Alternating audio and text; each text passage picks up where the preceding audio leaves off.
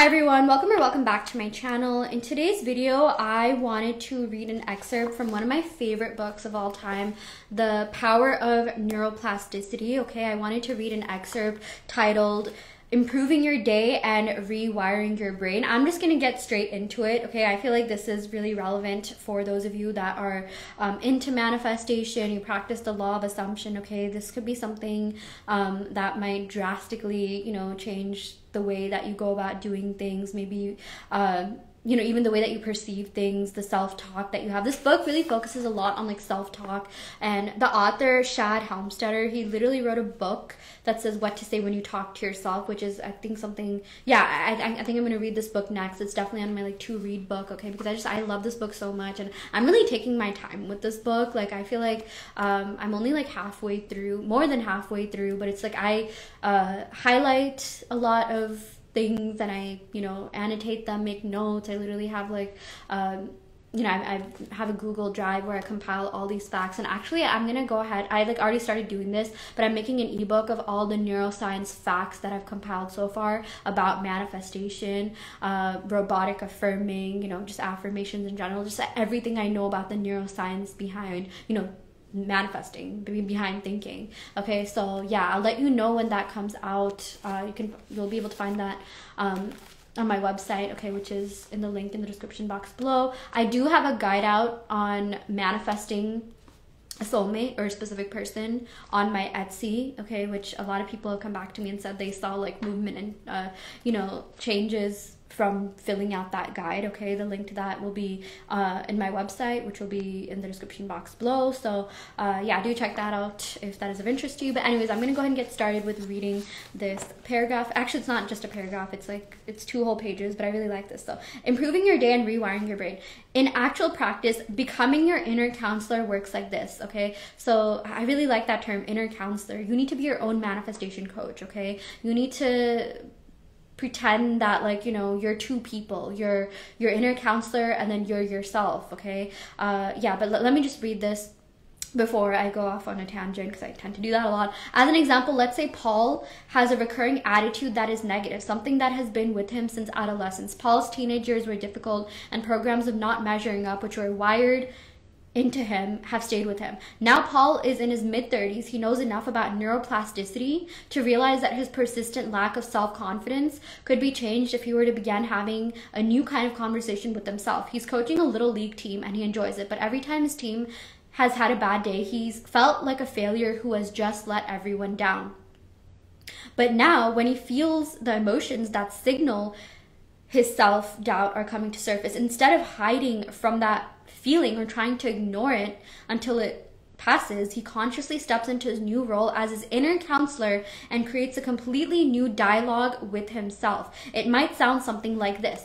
Okay, Paul, the game hasn't gone well, but that's okay. What you're really feeling has nothing to do with this game anyway. It has to do with you losing belief in yourself when you were in Little League, when you were 14. That was a long time ago. It's over, and it wasn't as important as you thought it was. You got past it, and here you are. A coach. Let's make today a great day. No matter how the game comes out, all your kids are winners, and you are too. Let's show them your best, okay? So yeah, this is the part I really like. You'll notice that in this example, Paul's self-dialogue is in second person, you instead of I. Paul is using second person because he's talking to himself from the position of a higher self, the part of him that he imagines residing above or outside of himself. This higher self is more objective. It doesn't register the same emotions Paul is feeling inside, because the wiser Paul is consciously detached. I love this so much, okay? So the fact that, him talking,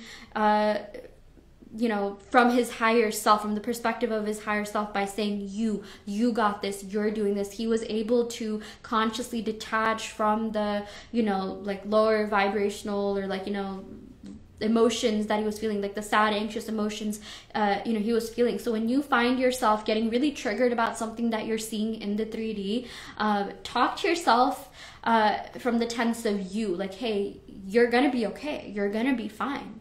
It's okay. Maybe look at yourself in the mirror. Look yourself in the eyes in front of a mirror and tell yourself, like, no, you got this. You're gonna be able to transcend past these circumstances. You're amazing, okay? That way, you know, that's like your inner counselor, right? And you're sort of like embodying a different version of yourself. That's what I meant when I said you know, envision yourself as like two different people. There's the you that's going through something right now, that's feeling a little bit emotional, and then there's like the higher version of you, the higher self, that's like guiding you. Okay, like you becoming your own inner counselor is the key to achieving anything in life, transcending negative circumstances. Okay, of course there's a lot of people that offer like coaching, manifestation coaching. I do that as well. Okay, but you know, what I tend to tell my clients a lot is that you need to become your own manifestation coach. I will give you the guidance. I will be there for you. You know, if you're feeling triggered, you feel like you need someone to talk to, you know, I will be there for you as a manifestation coach. But what I essentially want everyone to be able to do is to become their own manifestation coach and be so regulated in themselves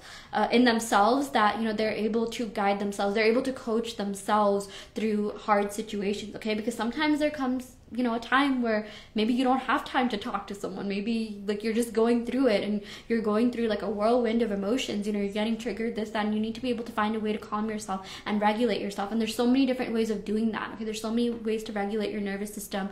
One of them being EFT tapping, emotional freedom technique tapping. I have a playlist on that on my YouTube channel. There's like meditation, you know, breath work, there's going outside for a walk, and then there's like, you know, just talking to yourself from, is this like second tense? I'm not even sure what tense this is, but like just, you know, talking to yourself from this, the book here just says from the position of a higher self, by just referring to yourself as you rather than I. Okay, because again, the higher self is more objective and it's not registering the same feelings that you're feeling inside when you're feeling triggered or low or down or frustrated, because, you know, the wiser you is consciously detached. So yeah, after this it says some people are more comfortable talking to themselves in the more familiar first person as I. Both forms work, okay? But if you've been trying something and you're just like, okay, maybe I need to switch things up, then, you know, just try talking to yourself from the perspective of like, oh, you got this, you can do this, okay? If Paul continues to keep his inner counselor close by and repeats a similar scenario each time the problem comes up, he will in fact be rewiring his brain with new circuits that let him know the fear and doubt he felt as a 14-year-old are no longer real. They only come from past programs that are no longer valid, okay? Because a lot of what we do go through is a reflection of our inner child, or the time that our inner child felt hurt. But, you know, if you're an adult and like, you know, you're past that experience, even though like, you know, something triggering could happen that, you know, triggers that inner child, you need to be able to tell yourself like, hey, I know I felt this at some point, but this is not who I am. That was a different reality. And that way you stop operating from the past, because the truth is the past isn't real. It's just your perception of the past. That's why it also helps to revise a situation. If you had like a tough childhood, you know, you can tell yourself that like, okay, my childhood wasn't that bad, like it was fine. Or maybe if you don't want to do that, just tell yourself, okay, well, you know, that happened in the past, but that's not who I am.